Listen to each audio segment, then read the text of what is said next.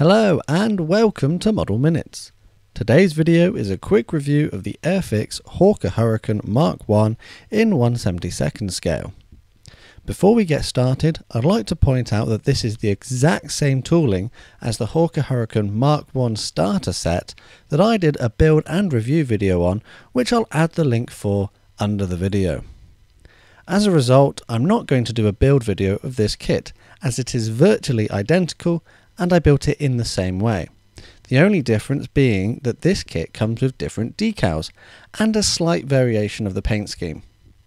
The kit consisted of 4 sprues in grey plastic containing the majority of the components, and 1 in clear containing the landing lights and cockpit canopy. The instructions consist of an A4 booklet which contain information about the actual Hawker Hurricane, safety warnings and general information about how to read the instructions and prepare the parts for assembly. A sheet of water slide decals are included, and this is the primary difference between this and the starter set, as the decals Airfix have provided are for a Hawker Hurricane Mk1 of 85 Squadron Royal Air Force based in Lille-Seclin in France as part of the Advanced Air Striking Force during the Battle of France in May 1940.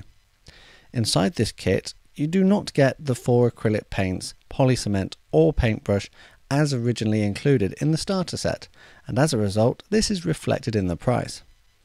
At the time of this video, Airfix had these in stock on their website for £6.99, and I'll add the link under the video if you'd like to take a look. Overall, this is a great little kit, having the fine details and panel lines that we've come to expect from the newly released kits from Airfix. I did not struggle with any stage of this construction. Perhaps it helped that I already had previous experience from my earlier build. I did however choose to use thinned Tamiya acrylic white instead of the suggested Humbrol 34 for the two-tone black and white underside of the aircraft. The reason I made this change was because I'm not a massive fan of the Humbrol white and feel that the Tamiya version has a better flow quality and produces a better finish. I felt this was the right decision in the end, as I'm pleased with the finished results.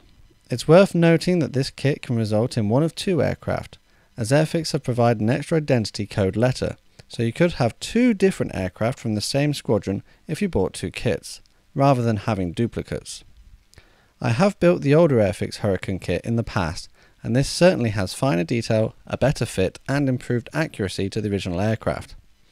I'm impressed with this new version of this iconic aircraft from Airfix and more than happy with the finished results I've achieved with my Hawker Hurricane Mk1. Hopefully you found this review helpful, and as always let me know what you think of my finished model in the comments below.